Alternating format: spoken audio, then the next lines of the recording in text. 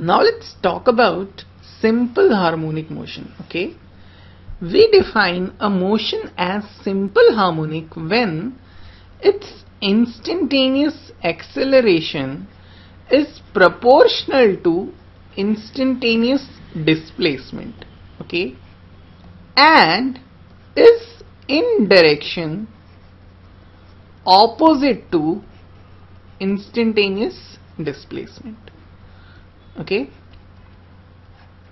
so if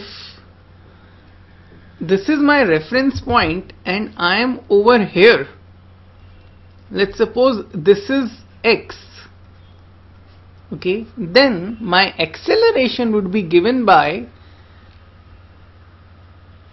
minus of k x.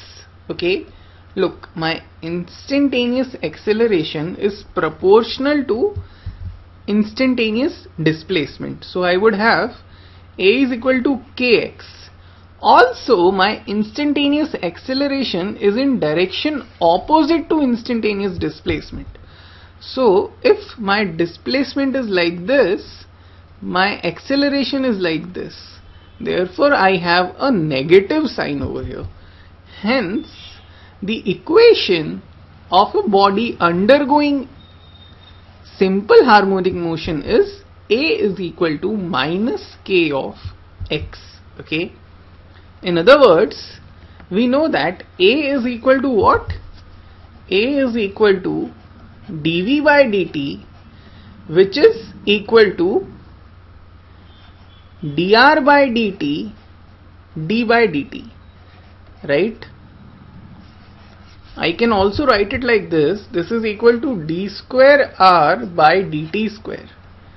In this case, my r is x, therefore my acceleration is d square x by dt square. Okay, so what I get if I put it over here is d square x upon dt square is equal to minus kx. So you can see over here, this is a differential equation of second order. Okay, now let's talk a bit about a second order differential equation. Let us suppose I have a d which is like this, d square y by dx square plus k1 dy by dx plus k2y is equal to 0.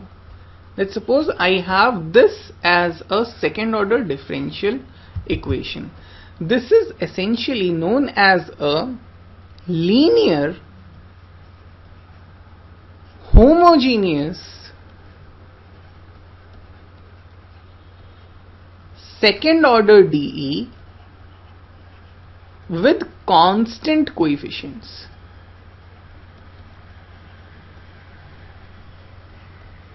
With constant coefficients. Let us understand what this means. In general, a second order differential equation is linear if you have something like this. If you have d square y upon dx square plus p1x dy by dx plus p2x y is equal to qx. Okay, if your second order differential equation is like this, then this is called as a linear differential equation. Over here, if qx is equal to 0, then it is called as a homogeneous linear differential equation. Okay, or homogeneous LDE of second order. And if your P1x and P2x are of degree 0, in other words, if they do not contain any x terms, okay, let's write it like this. If P1x and P2x are like this,